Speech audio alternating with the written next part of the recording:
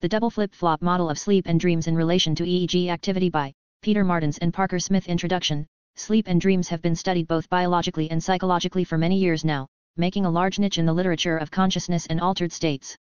Along with this research on where, why, and when sleep occurs within the brain, there has been a multitude of attempts at modeling sleep mathematically, to predict sleep patterns and how disorders/other dysfunctions may result in critical alterations. One of the more prominent models of the literature is known as the flip-flop model, Rempe, Best, and Terman, 2009, where one state flips into another. This model shows the moments when the brain switches from making a beta, wake, brainwave pattern to a delta, and eventually theta wave pattern. The interest of this paper lies in the modeling of the neurons and their peers, creating the waves that are studied with EEG. After observing some of the patterns of frequency between alpha and theta waves, we are interested in what could modulate between the states of NREM, REM, and being awake. Kumar, Rupesh, ETAL 2012, Rempe, Best, and Terman, 2009. Thus, we are attempting to model firing of neurons when in the alpha, beta, theta, and delta condition using observations of their general wave patterns. As brain waves are the frequency of firings among neurons in the brain, we are using the general Hertz range as a base for how they would fire. The higher the wave value, the higher the firing rate. To accomplish this, we first used a model of output from Ishikvuk, 2003, and created it in MATLAB, then attempted to recreate it in XPP. In order to achieve the periodic/random nature of the firings, we utilized a cosine function to constantly alter the synaptic input, changing it from excitatory to inhibitory over time. While the model does not directly simulate the output seen in EEG tests due to the lack of randomness, the model does display periodic increases in firing and recreates the hertz found for each wave depending on the altered values for two variables, the wave one wants to recreate, and the amount of synaptic voltage. Thus, following along with the flip-flop model, it would seem that some mechanism must be at play to indicate that there is a wave change, resulting in a chemical change that alters the voltage of the synaptic firings, as well as the types of charges that are sent. This is most likely done via neurotransmitters, and is explored further in the discussion section. Methods. At first we approached the problem by attempting to pictorially approximate a brain wave, primarily via products and compositions of sin and cos functions. The resulting function ended up being a large product of multiple sine functions, each with a modifier within the sin function on the variable time. In order to approximate this within the confines of a neuron, we utilized a similar setup on a smaller scale, sin, x, asterisk cos, vx, with v being the voltage. Then began scaling up by adding in more variables that modified the curvature, resulting in a multiplication of 4 sin functions with modifiers on each theta. However, this approach somewhat ignored the actual biological underpinnings of the process itself. So, instead, we utilized two separate models of spiking, one by Ishikvuk, the other being sin.ode from Terman, to find a proper alteration for sin.ode to create the spiking pattern that is desired. The thalamocortical neuron model in Ishikvuk's paper was the closest that we could get to an accurate simulation, and we utilized it along with his example of a fast spiking neuron to represent the varying firing rates, altered for time and average voltage along said stretch of time.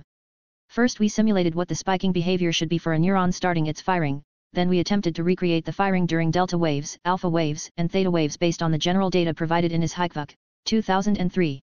Figures 1, 2, 3, and 4 show alpha, theta, delta, and beta waves. After recreating the neurons in MATLAB, we attempted to recreate the results in XPP by altering sin.ode. However, the spiking was too consistent and would only vary if someone manually altered the synaptic voltage. In order to automate this to a degree, and to provide an example of inhibition inputs, we add in another variable, E, that was multiplied onto the sin variable. The E variable was dependent on a differential equation composed of cosine, as well as a wave variable that would alter depending on the type of wave that was desired D. Results. The model itself works by incorporating aspects of sin.ode, as well as a periodic manipulation of the amount of charge going into the model. This, along with the addition of a variable to determine frequency as well as manipulation of the original parameters, creates an effect that ultimately reflects the expected firing of one pair of neurons firing while one is awake, relaxed, dreaming, or just sleeping. In order to achieve the proper frequency of firing, we worked with the original sin.ode model, changing SM to 14.5, GL to 2, GNA to 37, TAUN 0 to 1, and EPS to 0.04. This was done after extensive testing as to how each component would affect the null clines, and ultimately this configuration provided the most stability and the desired firing rate. Another set of difficulties came with the proper setting of ISIN, due to the addition of the periodic switch. The periodic switch that was added is of the form, the new value of E, denoted E prime, is equal to the cosine of the product of T and wave, divided by 400, and then divided by 300. The variable E is then set to 0. The primary feature of the added variable is the differential equation, as it is what makes the variable move in a periodic way. T stands for time, and wave is another variable, meant to alter the frequency of the cycle between excitation and inhibition. We were unable to find a more fluid way of going between states, which lends us to believe that there is another factor at work which would alter this variable. The new variable interacts with the primary equation thusly, the new value of V, denoted V prime, is equal to the negative sum of three current components, the leak current IL multiplied by the current membrane voltage V, the sodium current INA multiplied by the gating variable N subtracted from 0.5 and also multiplied by the current membrane voltage V, and the potassium current IC multiplied by the gating variable N. The result of this sum is then added to the applied current IUP and twice the synaptic current ISIN multiplied by the synaptic gating variable E, where it is directly modulating ISIN. It is important to note that there is now a 2 next to ISIN, which resulted from changes made to the parameters. Regardless, as time goes on, ISIN increases and decreases due to the value of E, which T epically moves from -1 to 1. This alters the synaptic input that the neuron is taking in, and thus inhibiting fire or exciting fire, depending on if it is positive or negative. Another note is that in order to simulate alpha, theta, and delta waves, the wave and ISIN parameters must be set to the proper settings. The best settings for the waves, and how figures 512 were made, follow: alpha wave equals 1, ISIN equals 3, theta wave equals 2, ISIN equals 6, delta wave equals 4, ISIN equals 8, beta wave equals 0.75, ISIN equals 8. The ISIN parameter is multiplied by 2 due to increased sensitivity, and the desire to make a more clear firing pattern. The numbers also work well with a pattern that almost develops with the wave to ISIN proportion. However, when testing the beta and delta waves, their inputs did not follow the 1:3 proportion. Due to the automated periodic manipulation, there is not a singular fixed point, thus while the null clines are obtainable, a bifurcation diagram is not. However, the null clines seem to show how the model works, especially with regards to its frequency. As it can be noted from figures 13 to 16, the null cline for the alpha wave has a much higher number of orbits when looking at the null clines when compared to delta and theta waves. Due to the amount of excitation time the periodic manipulation allows for alpha waves before starting an inhibitory cycle, the alpha wave can spike much more frequently, even more so in the beta wave function on. If the frequency of E is made higher, then the amount of time the neuron has in an excitatory state before being in rest is lowered, leading to a pattern of lower activation over time. Discussion: we felt that it's important to look at the overall switch system of sleep/wake and NREM/REM before tackling the system of waves, as the frequency of each neuron set is highly dependent on this mechanism, which in turn makes our system reliant on it. The underlying biology of the system helps in understanding how to model it. As our model would be unable to function without some other mechanism to switch between wave activation, we looked to other possible activators instead. One such model, as mentioned prior, is the flip-flop model. The sleep-wake cycle in relation to the flip-flop model can be thought of as a series of mutually inhibitory synaptic interactions between the wake-promoting and sleep-promoting neuronal groups.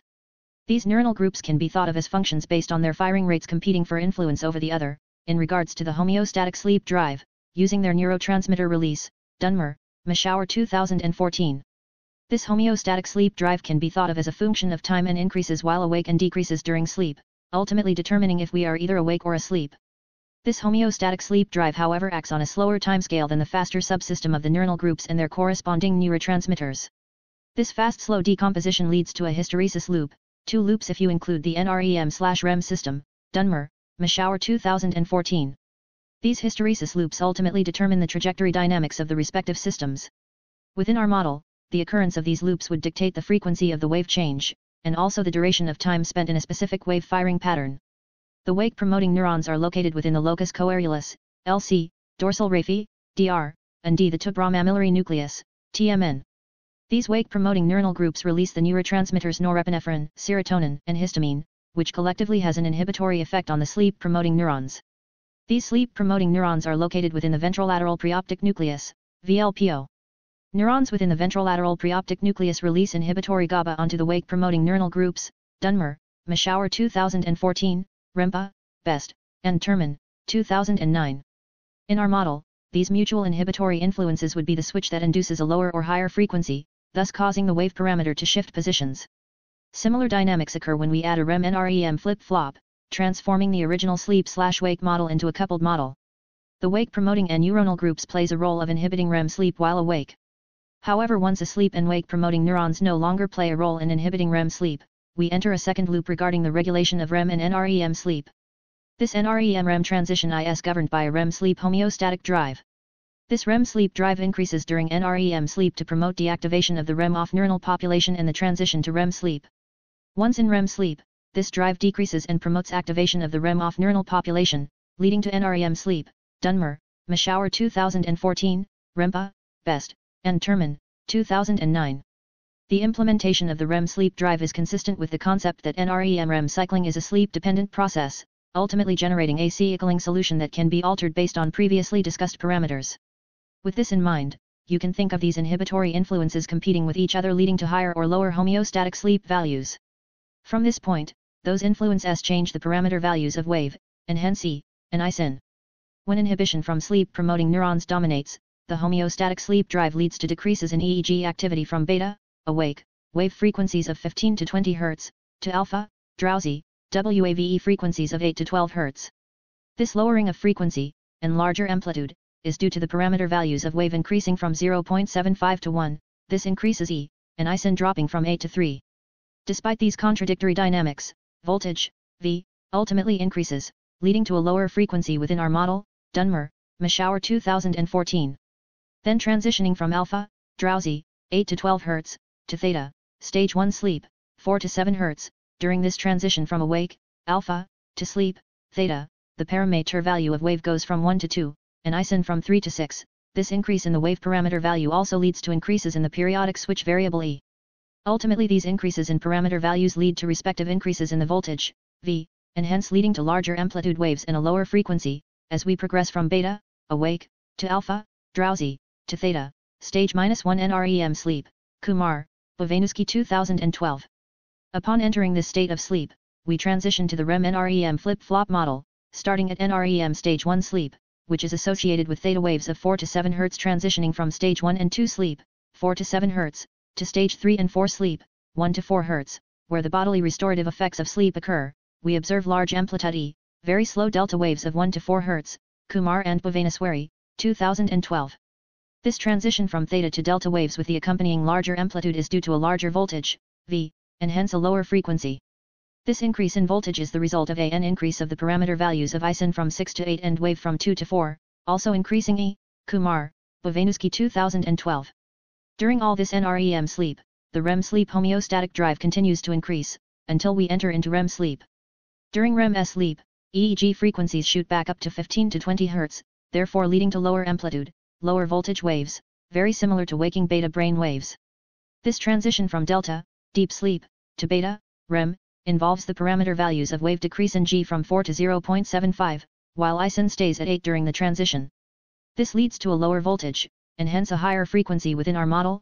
Kumar, Bovanuski 2012. REM sleep-promoting neurons also send excitatory stimuli to the wake-promoting neurons, therefore impacting the sleep-wake homeostatic drive. This hysteresis loop behavior between NREM REM sleep continues until we reach a crucial point in relation to the sleep-wake homeostatic drive, causing us to wake up. Dunmer, Mashauer 2014. However, it should be noted, possibly due to their similarity of wave voltage and frequencies, that it's a lot more likely to transition from a REM sleep to awake, than from NREM sleep to awake. Peaver, Fuller 2017. Conclusion: our model, while more general and primarily focusing on the firing rates, does do the job rather well. It follows the current research that suggests an exterior occurrence that facilitates a firing rate shift, which we have modeled as an increase in fluctuations between inhibition and excitations. We also posit that there may be a higher intensity of synaptic voltage, which would allow for faster rates in shorter times, or at least consistent rates. However, it is important to note that the E variable we introduced does have a somewhat odd distortion on the spiking of neurons, mainly occurring when there is a higher amount of synaptic charge. It also doesn't model the minor lulls in Hertz, only major lulls, which could possibly be achieved with a more complicated E variable. However, what it does achieve is the proper number of Hertz, and happens in accordance with typical firing rates and the brainwave patterns. For future directions, we would be interested in making a more complicated E variable to properly modulate the firing. We'd also need to fix the curvature problem with high levels of I sin, but we suspect that would be partially solved with changes to the E variable. Otherwise, other parameters may need to be tweaked further to accomplish this goal. But, as a whole, the model achieves the goal it was intended to solve, and simulates firings rather well.